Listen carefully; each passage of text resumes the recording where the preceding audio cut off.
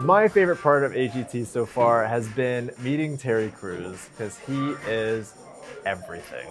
Walking on stage for the first time, honestly, it was just crazy, scary, exciting. It was a really big rush.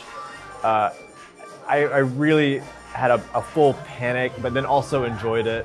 So that moment was very cool. Just suddenly the theater is completely full. There's all the judges, there's Simon. It was very surreal and amazing.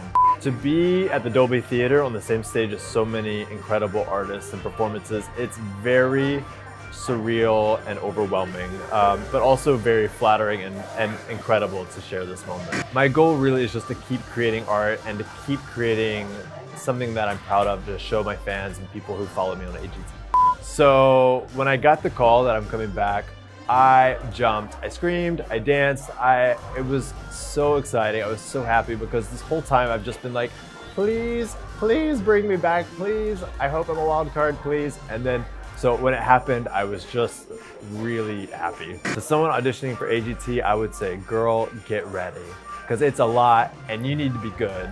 So make sure you practice, make sure you know what you're getting into, and be ready. I think the greatest thing about being on AGT is being able to show your work to so many people. Suddenly you go from, I don't know, maybe a small audience to showing your work to the world. So for me, the greatest thing is just being able to show the world what I can do. Yo, thanks for watching AGT, my friends on YouTube. Click below and subscribe.